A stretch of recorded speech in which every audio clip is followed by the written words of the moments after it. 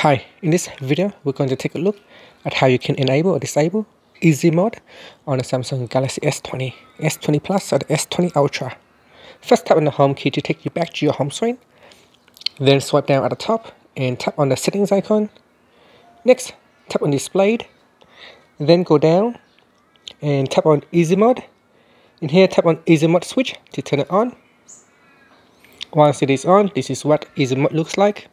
You can see your home screen limited to a couple of apps, mostly essential apps like the gallery, camera, phone, messages, and magnifying.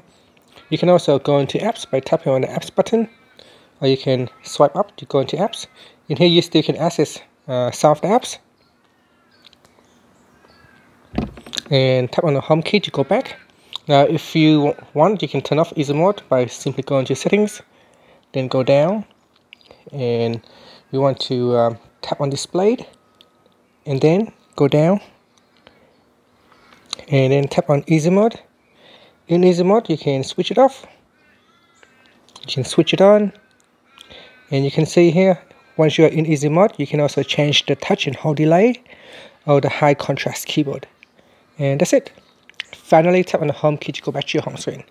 Thank you for watching this video. Please subscribe to my channel for more videos.